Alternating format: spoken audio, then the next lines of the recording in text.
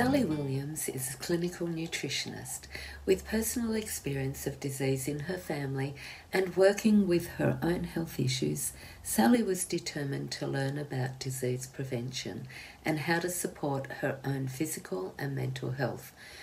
Through this journey, Sally struggled with food anxiety and constant changing dietary habits, leading her to commit to learning deeply about nutrition and disease. Sally completed a Bachelor of Health Science degree in Nutrition and Dietetics, where she discovered her true appreciation for the human body and the power of food education. She has been practicing for over 2 years and has experience in treating a wide range of conditions, symptoms, and diseases. Her passions and expertise are in gastrointestinal health and weight loss. Sally, how are you? I'm going great, Cait. I'm really glad to be here. I love chatting to you, so I'm just glad to be here. I'm so happy you're here too, because you have an amazing story with your mum, and you just told me that her 6th anniversary of her death is this week as well. So I just want to know more about your mum, more, you seem to have a beautiful relationship with your mum as well, and then talk more about, how she prepared you for her death and then what you did afterwards. So, first of all, can you tell us about your mum?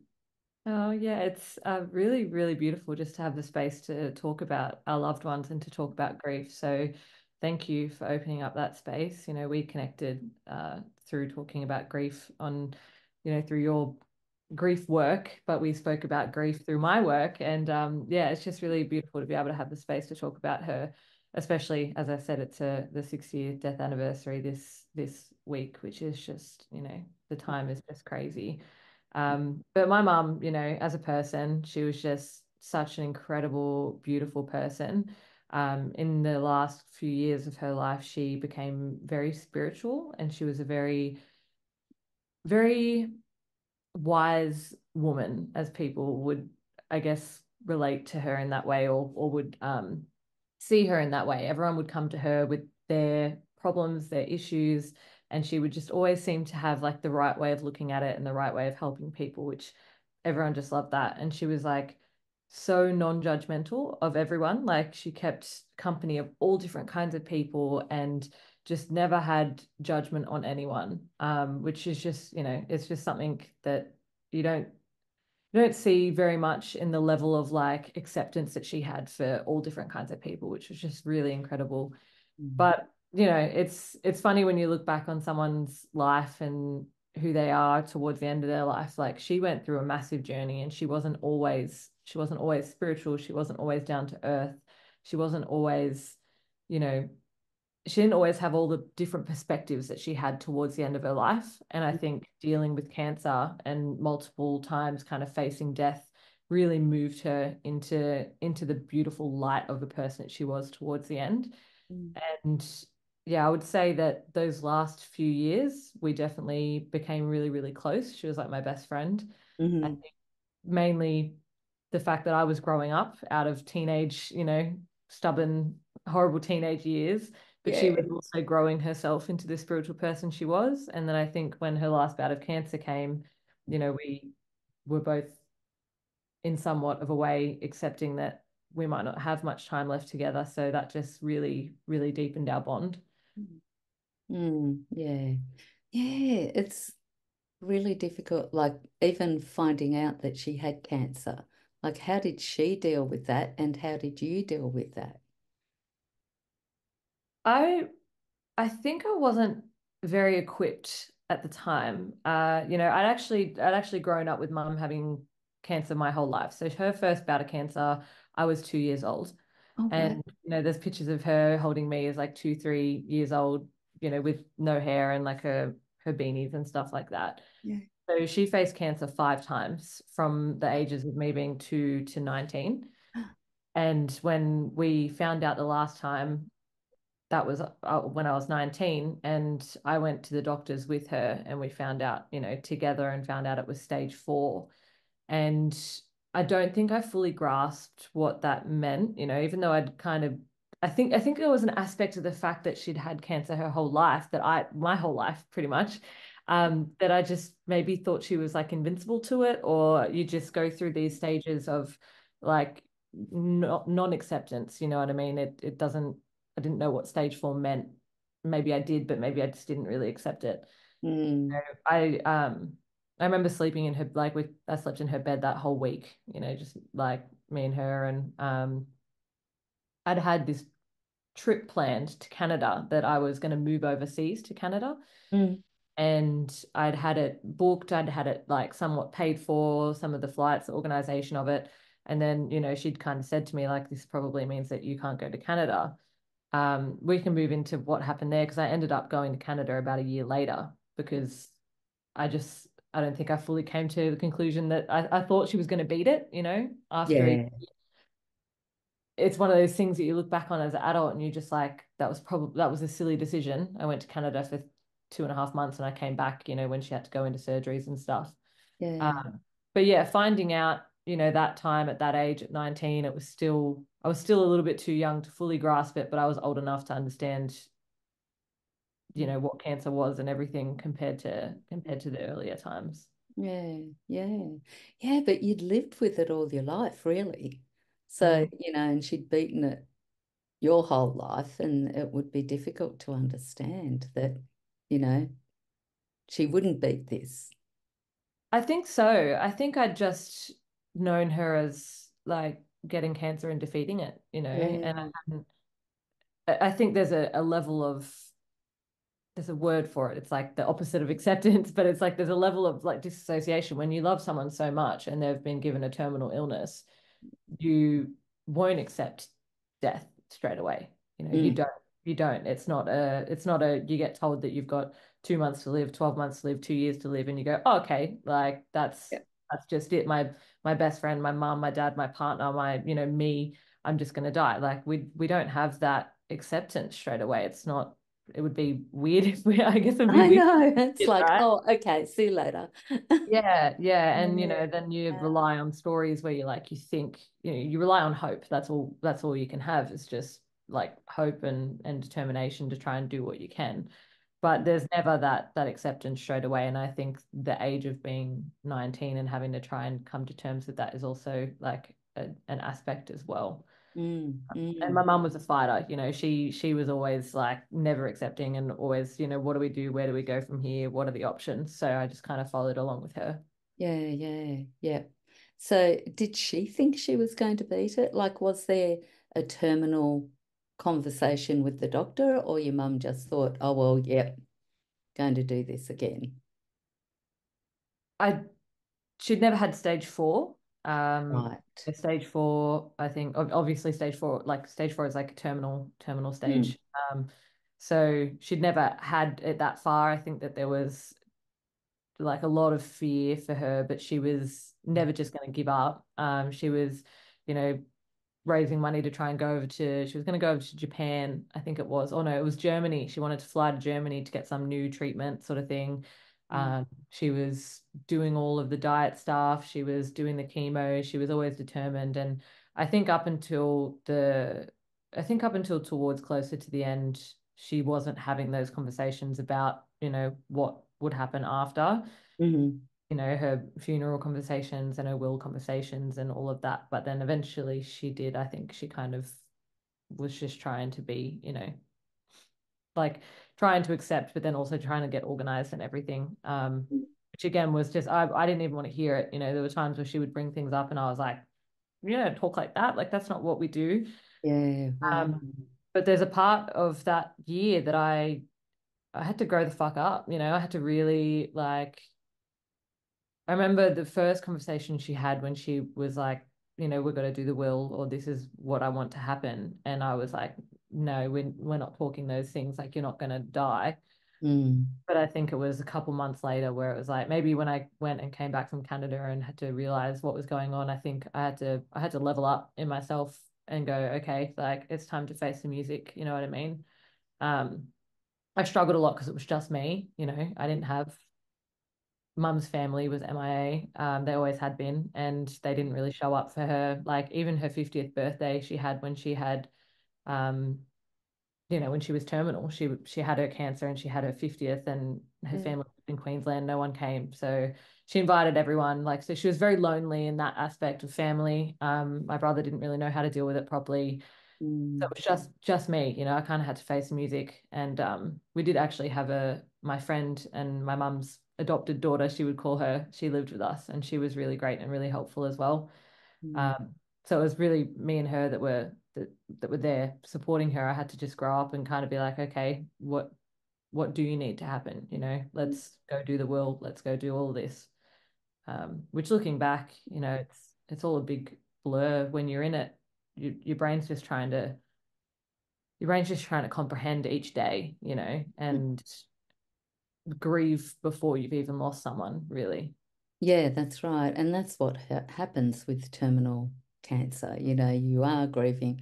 Well, you're grieving the person that she was as well before, grieving that she's going to die, and then she dies, and then the grieving afterwards, and it's all separate but piled on top of one another.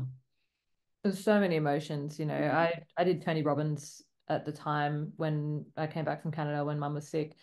Um, I did like a bunch of his seminars in all different places, went to Fiji, went to Cairns, all that kind of stuff. But I have this note somewhere in it, and we had to write something that was like something horrible that we felt, or something horrible that we thought that we'd never would. It was so horrible we wouldn't tell anyone. You know what I Yeah. mean? Mm-hmm. Uh, and I have the note, and I remember reading it like a few years ago or a few years later or whatever, and it just wrote like, I'm angry at mum for Mm. dying. Like, I'm angry at her. Like, I obviously never blamed her, but I was angry that she wasn't, like, she couldn't be mum anymore. Like, I was just angry at it. And, Yeah. I felt that way. I look back now and again, I don't know if the choice of words like angry at her, but it did feel like that. We fought a lot in it. Mm. Even though she was my best friend, we still had a lot of fights because she started not being able to do what she could do. You know what I mean? Beforehand, Mm. she Yeah. was relying on me. She was asking more of me, and I couldn't understand that. I think I had so much grief and anger at cancer and at sickness and at what was happening, that like I just would turn that on her. Uh, Mm. in a way that she would ask me to move a dog bed, and I was like, why would I have to do that? Like, just leave it, kind of thing. And Yeah. we had those things. So there was so many different emotions that happen at the same time. Yeah, yeah, that's right. And that's totally natural, Sally, that people feel that as Mm, well. Like, and people are really, they find it difficult to say it out loud. Really, really difficult to say all those horrible things that you're actually thinking that are real, because your life has changed. And also you were so young. That mm, is just, it's horrible to be that age and having to go through what you've been through and then be in Canada as well. How mm. did you do that? How? Yeah, it's funny, like, I we went about a year, and not much had happened with mum. Mm. She was, I think she'd had a little bit of chemo, but it was more like the pill chemo. And the cancer hadn't spread. She kept getting checkups, and it hadn't really gone many places. And so I put Canada on hold when it happened, but then something in me was like, I was fresh 19, fresh traveling. I was Mm. fresh into this, trying to figure out who I was. And I just was like, well, mum's fine. She's been fine for a year now. Nothing's going to change. Mm. So I decided to go. And yeah, within that 2 months, like, more things started to happen. She was getting lung infusions. She had to go for heart surgery. Like, she had a couple of different things. Then when she said she had to go to heart surgery, I was like, what am I doing? I actually realized when I went to Canada, I kept it a secret from everyone that I met there. I didn't tell any of my friends that I made that, like, my mum was sick. I Mm. think I think somewhere in me I felt a lot of um I guess, struggle internally with my decision. Or Mm. maybe I just, I was running away from it, I think. I didn't leave her alone at home. She had like her adoptive daughter, and she was a nurse, and I was talking to her every day and all that kind of stuff. But just obviously the fact that my mum had cancer and I went away to Canada, it was like there was a big incongruence in there. And I think I realized when I got back home, I was like, wow, I didn't tell anyone until I was getting on a plane home, why. It was Yeah. like I knew that I probably shouldn't have. But yeah, it was a lot to deal with in that because I ran away and then I dealt with it on my own on the other side of the world. Mm. Mm. And I came back and became the carer then from that point. Yeah. Became mum's carer. And I think at that point when I realized that I wanted to be there for her and I had to come home and leave Canada, that it was like, okay, now I'm doing this, now I'm showing up for her. Mm. I think a lot of people, from firsthand of what I see, that people were very important in mum's life that couldn't show up. She had a best friend that wouldn't come see her at hospital because he couldn't deal with hospitals. Mm. And he was very important to her, but that really hurt her. So, and things with the family, with my brother, like I can see that there's so much in moments like that that people just fully don't know how to deal with it. Like they fully don't know how to show up because they can't, for lack of a better term, face the music. Mm. And I think when I came back from Canada, it hit me like a ton of bricks that it was like, all right, it's time to fucking face the music. You know what I mean? It's time to show up. So um yeah, there's a bit of a process. There was a process there. There was a process of running away and then coming back and knowing that I needed to show up. Mm. Mm. Yeah. So then, I can't remember what you said about how your mum dealt with, her grief through it. Um, Somewhat poorly. Yes. Somewhat with a lot of strength, like somewhat a lot of strength. She always did. She had so much strength. You know what? There's two different versions. There's how she dealt with her emotions, Mm-hmm. and I think how she dealt with her grief and how she dealt with her emotions and uh, her journey into death was very special. She delved into herself spiritually. She was meditating every day. Sometimes she would meditate for hours. She would just zone out and meditate. She went to classes. She started. She was journaling. She was doing all of these different things. That was just all about death. And she started kind of moving. I guess it does happen for people that are looking like that are moving in towards death, where they start looking at different religions. They start looking inwards, Yeah. all that kind of stuff. So she was very much doing all of that and taking care of herself emotionally. Mm. Uh, but when it came to, and I don't blame her, there's so much hurt there. When it came to the people that didn't show up, that couldn't show up, I should say, she she lashed out a fair bit with some pretty horrible messages. I'm pretty sure she like told my brother she was going to haunt him as a ghost and like all sorts of Oh, crazy stuff. yeah. But I think that at that point when you're so hurt, you never know what you're going to get from someone that's going through that. And I Mm. think when like when you're when you're the loved one and your loved one is sick and ill, it's like you have no idea what you're going to get each day and Mm. what emotions that person is going through, and all you can do is try and be your best and show up. And so that's what I was trying to do, and I feel like she did a very, very good job in being with me because I was with her. Mm-hmm. But the people that hurt her, I think that amplified a lot of pain for her. And all the people that couldn't show up that she loved, that really, really amplified and hurt her. You know what I mean? Yeah. So there was a lot of lessons, I think, for everyone involved in that. Wow, gee. So, you've you've gone through a lot with your mum. Did you go on that journey with her of the journaling, the meditation, the faith searching and things like that? Or was your path a bit different? I did. I joined her in her spiritual endeavors for years. So she started all of this stuff before she got diagnosed with the last bout of cancer. She was moving into spirituality, she did a couple of quantum physics class and spiritual personal development classes and things like that. Mm-hmm. She just like totally, she just blossomed into such a beautiful person from that. You know, I didn't even see the change at those years because I was changing quite dramatically through my teenage years as well. But now looking back and noticing the person she was when I was, say, like 13, 14 to the person that she was when I was like 17, 18, 19, just two completely different people with the work that she did.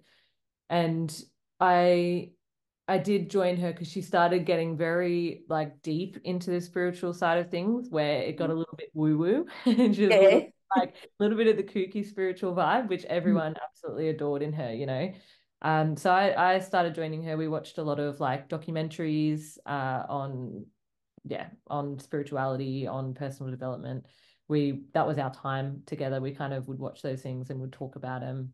And Mm. she would come back from her classes, from her personal development classes, and she would come into my room and sit and talk to me about it. Sometimes she would have, you know, had some sort of um like work or revolutionary thought or like emotion that she's unlocked or a memory that she worked with, and she would, you know, cry on the bed, or she would be laughing about it, or she would just talk to me about those things. So I think her growth really had an impact on me because it started making me see the different ways I can look at my life, or the different ways I can look back at my past, and the different ways I can deal with them, because she started doing that. Mm-hmm. We connected in that way. And I think, you know, we both bounced off each other a little bit because I really wanted her to experience some more things in life, you know, with this kind of terminal illness. I made her come skydiving with me. Ooh. Yeah. How did And you do that? I just bought tickets and I just said, we're going. Wow. Yeah. Oh my gosh. So we did that Been together. amazing. Yeah. Good. Yeah, it was really good. I think she was a bit scared, obviously, just having that diagnosis and then Mm. doing something like that. But Mm. she did it anyways. We have a video together of that, which is really beautiful.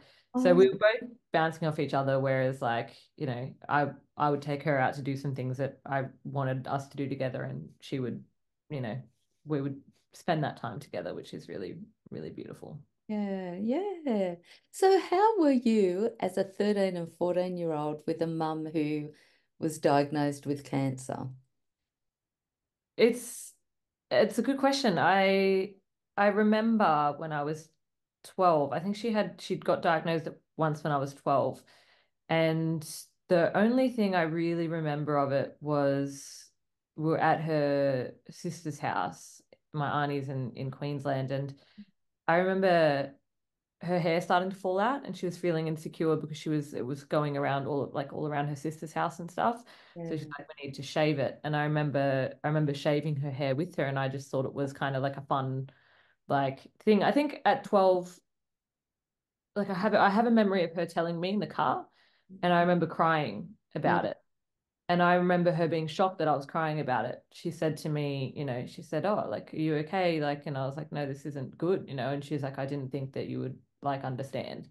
So that was a really intermediate age where, you know, she didn't even know if I would know how to react, kind of thing. But I obviously did. And then we did the sister's house and we shaved her hair. But I even remember that kind of being lighthearted because I was like, oh, I'm shaving mum's hair. Like, well, you know, you're going to get a whole new look kind of thing. Mm. But I remember her crying when I shaved it as well. So it was a bit of this somber, I still don't fully understand what we're doing or what's going on, but I do.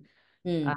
they're the Mm. two memories I have of that time. I don't remember much else. Yeah. Obviously, I think at that age, I never went to the chemo sessions with her or anything like that. I did when I was 19, obviously, Yeah. but I never did any of that. I don't think. I don't remember. So. Yeah, yeah. Yeah. So was she truthful with you the whole, like whenever she got diagnosed, did she tell you all through your life? Yeah, my mum was ruthlessly truthful. Like Right. for like everyone all the time. That was a big thing about her. She was just always going to speak the truth. That's what I guess caused a lot of friction between her and her family. She had a really, really horrible upbringing, a really, really horrific past, sexual abuse, you know, just all sorts of domestic violence from her father and just lots of horrible things. Mm.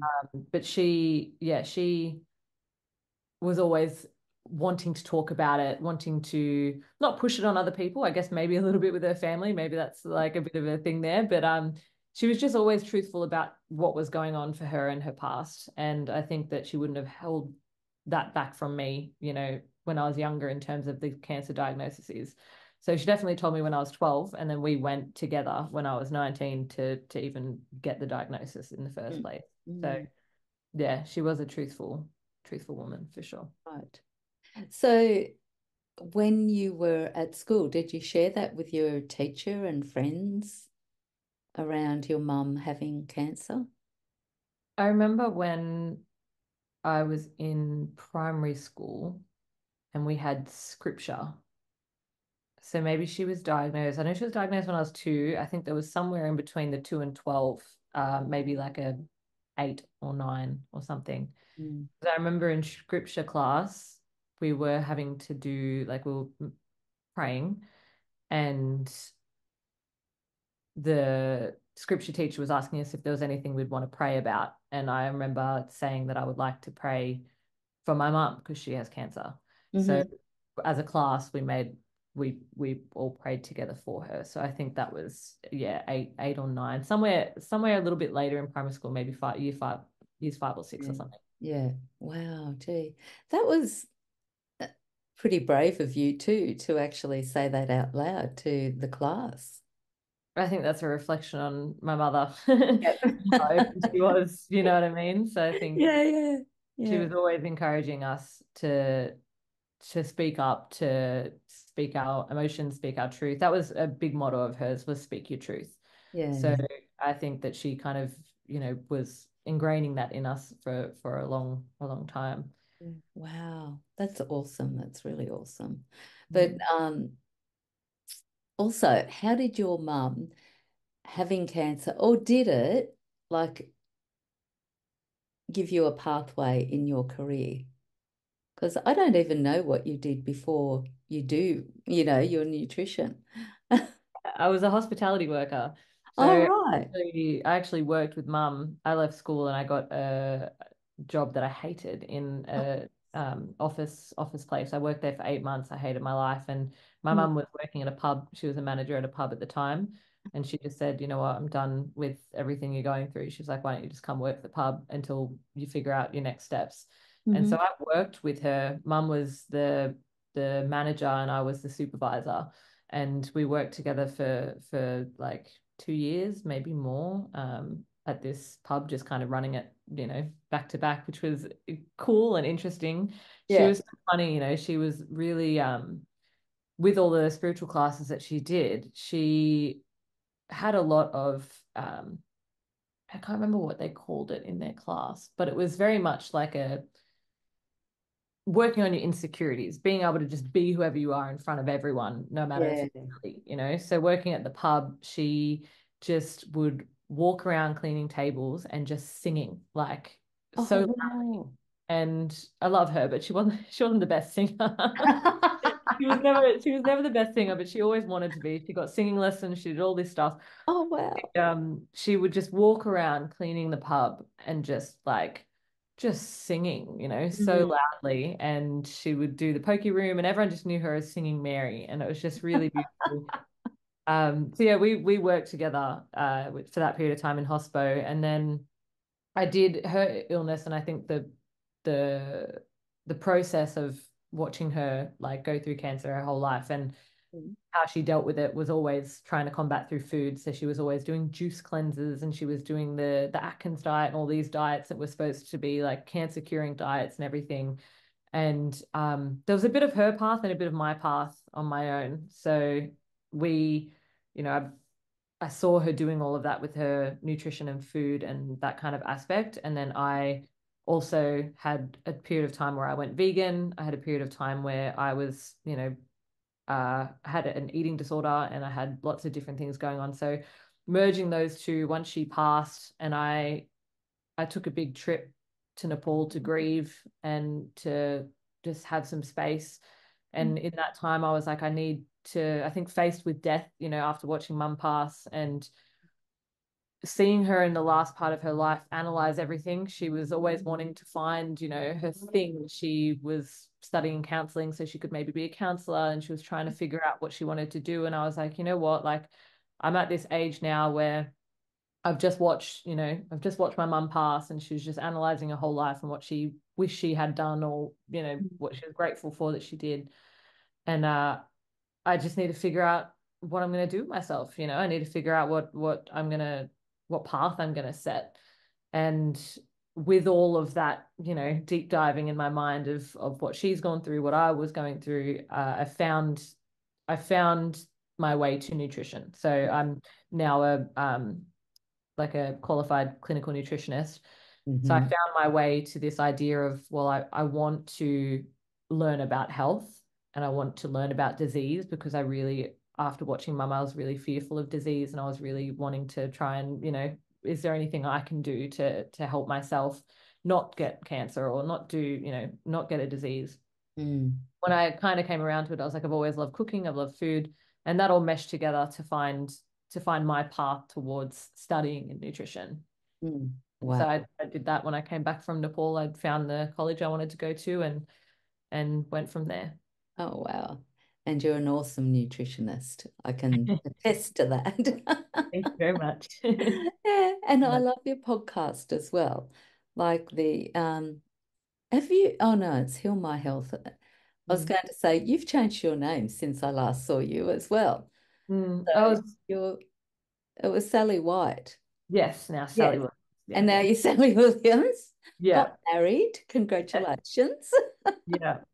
It was a whirlwind of 3 to 4 years after I lost Mum. I think, you Yeah. know, there's there's not a lot of conversation, I guess, around grief in general. Like, people just don't really bring it up. And it's funny when you bring up someone, like if you're like, oh, Mum did this, and you can kind of see people just like go a little bit like, oh, like I don't know what to say here or do here.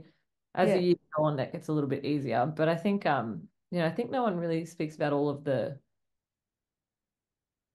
excess kind of stuff that happens after you lose someone, because Mm. you're not only grieving, but now you have a whole, like, it may be different for different people, but for me, it was like I had a house, a dog, uh, like all of Mum's stuff, and like all of these things that I didn't have before that I needed to now like attend to. Yeah. So yeah, the 3 to 4 years leading out of Mum's death, and then studying at the same time, and all of that, starting the business was definitely a massive time. And now 6 years later, I can kind of go Yeah. and Yeah. look back on it, you know, and look back Yeah. on her with a much more beautiful light that isn't shaded by fresh grief. Yes, yeah.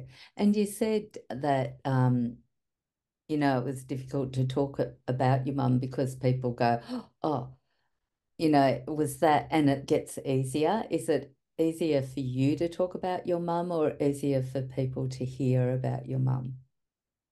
I think for me personally, I think it would be different for everyone else, but I always wanted to talk about her. I think because Mm. she was so forefront with everything. She shared her whole cancer journey online. She was, you know, we went in a newspaper article that we had people come over because we were doing a GoFundMe.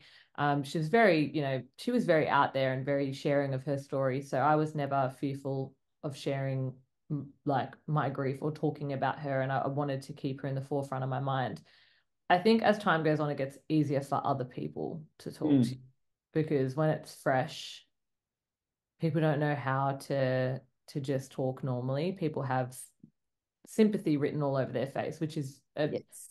it's beautiful, I guess. Obviously, that's the emotion that people are feeling, because you have someone in front of you that's grieving, and you want to sympathize with them, and you want to be careful, and you want to be kind. But there's this aspect of isolation Mm. as a person who's grieving, when everyone that you talk to looks at you with emotion all over their face, you know, or sympathy written all over their face. It makes you feel, for me personally, um I felt I felt very alone, because it was like everyone is just putting their sorrows on me, Mm. because they're sorry for me, you know, and Mm. that's Mm. great. That's great. I get it. Mm. Just once that starts to pass and people start to, once the blow of grief kind of, I guess, is taken away from everyone else, it gets a little bit easier in that sense as well. It's not so isolating. Mm. Is there anything that you would have liked to have happened differently? A really good question.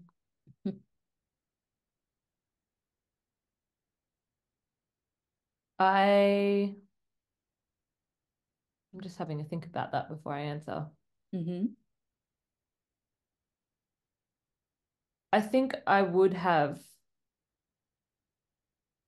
liked to have like immediately started to work on myself to be better for my mum. I did that through Tony Robbins, Mm-hmm. and I have all my folders from Tony Robbins where I was writing, I want to stop being so angry at the world. I was always angry. I had a angry upbringing, and I was very angry. Mm-hmm. Um, so I want to release this anger that I have so I can show up and be kind to my mum while she's sick, because I'm not being kind and I want to be. Mm. I think I would have liked to have done that work much sooner than what I did. Yeah. Um, there's arguments that we had early on in the piece where I just wish they didn't happen, and they didn't need to happen. If I was the person that I am now, with the growth that I would have had, and if I would have just seen her in all of the struggles that it is, like that it was for her to be sick, for a strong woman who wants to hold her own to not be able to. um I wish I did that work sooner so I could have been better for her sooner.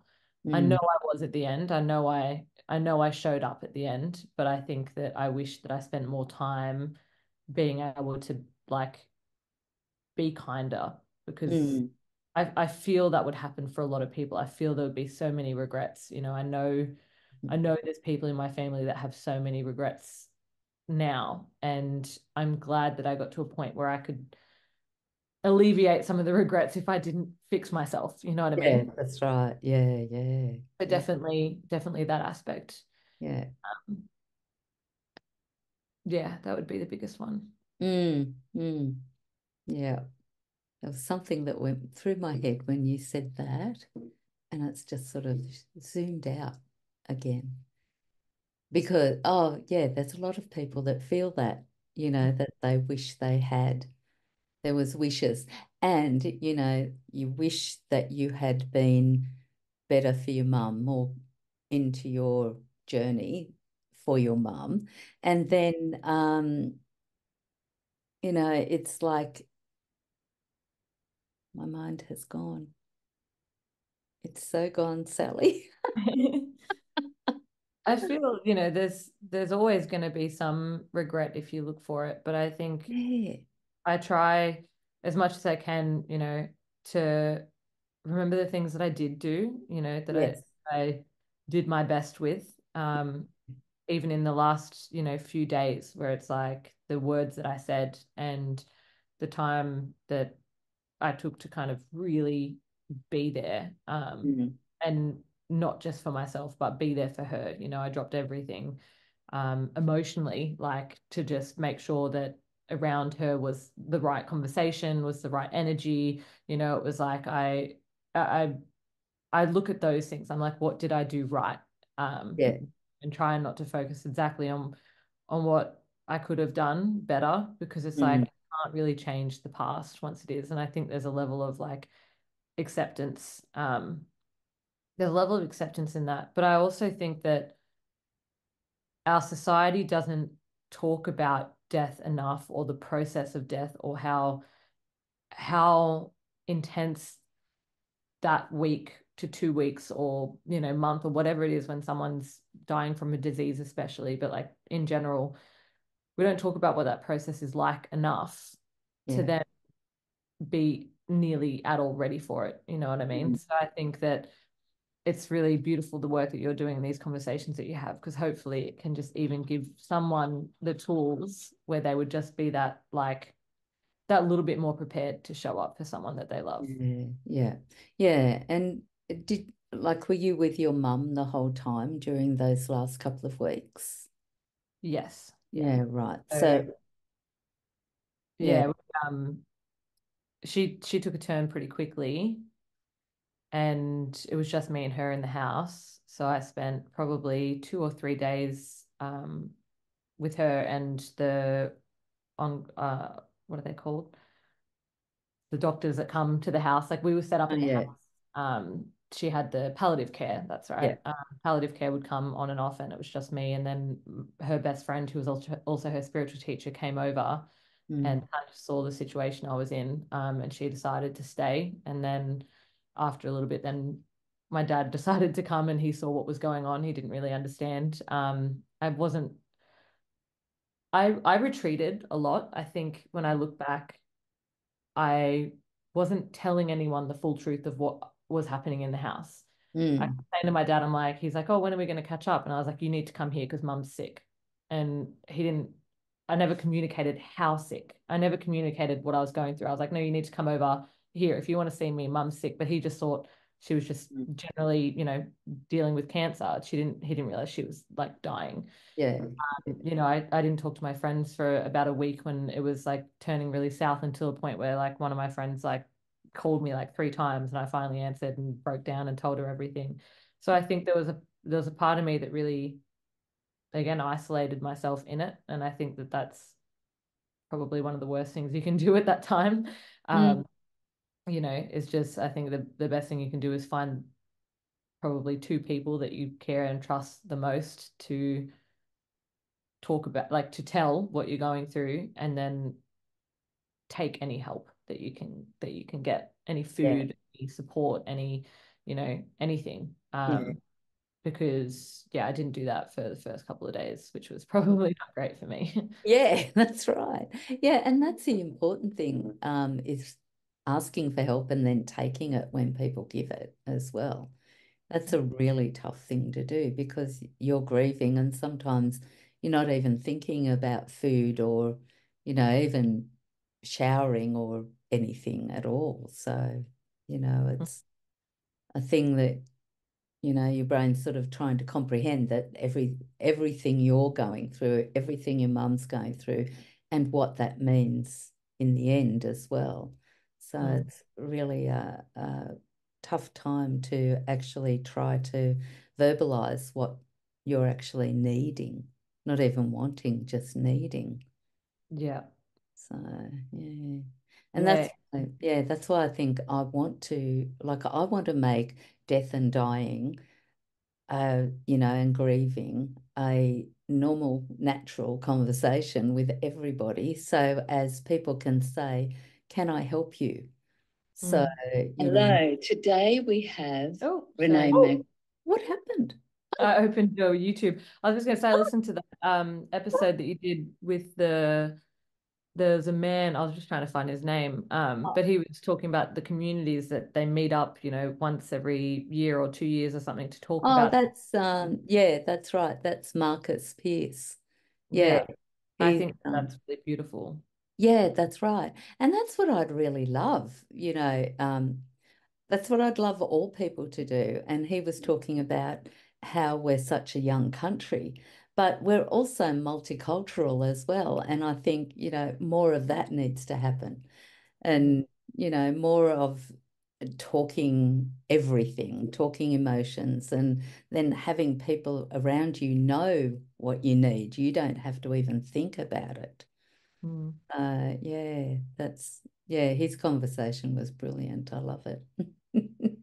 Yeah, it's very beautiful. It's beautiful to hear people's stories. We all have, like, will go through or have gone through death in a different way, like Mm. losing a loved one, whether that's immediately, unexpectedly, or through disease or something like that. So there's all these different stories, and you're never going to know how you'll deal with it until it happens to you, and then you never really know. No one knows how to deal with grief, and it'll be different from every single person that you like lose in your life. That grieving will be different because it'll be a Yeah. different phase of your life, a different person, a different connection. And so to listen to other people's stories about what their grieving was like, or what the experience was like losing someone, you Mm. never know whose is going to relate, and how that can make you even just feel heard, feel, um, not feel alone, and also just maybe find resources in which way, like how they dealt with it or how they saw something or what they did afterwards to help. So it's a really Mm. cool aspect that people do that and people talk about those processes. So I Yeah. find it's also really hard. I think there's something that's very innately, like, if you're talking about the grief that you went through or the story that's happened to you, like even in having this conversation with you now, I feel this sense of vulnerability where I know after this conversation, I'm going to be like, oh, like, I just, told the internet or you and all these, like, I guess, hard and horrible things that I went through, and that, that mum went through. And there's a sense of vulnerability there. So I think a lot of people shy away from even discussing these things. But every Mm. time I get to talk about mum, or every moment that I go through those couple of weeks that were the hardest weeks of my life and the trauma that I had there, I feel as though it releases a little bit of that out of me, or it reminds me that I went through something and that it's okay to discuss it, and that it's okay to remember it as well, and that it's even better, to remember the person that you loved in the light that they were, to talk about mum singing, to talk about her spirituality, to talk about the person that she was. um Sometimes I talk about how absolutely batshit she was at different times, because she definitely was. So, there's all those different conversations where it's the light and the dark of loving someone and grieving, because if we're grieving, it means that we've loved, right? And Yeah. I think that um it's scary to have those conversations, to talk Mm. about things that make you vulnerable. So Yeah, yeah, yeah, thank you for holding the space for people in that, yeah. Oh, and thank you for being here, because this will touch so many other people with their story of their parents or what they're going through as well themselves. And hearing you being vulnerable about what you've been through is really important for them to hear, to know that they're not alone either. So, yeah, thank you so much for sharing, Sally. And I think that's a great time to finish our conversation. So thank you for being here, and it's been beautiful. It's been beautiful speaking to you again. Thanks so much, Cait. I really, really appreciate it. And I appreciate you giving me the space.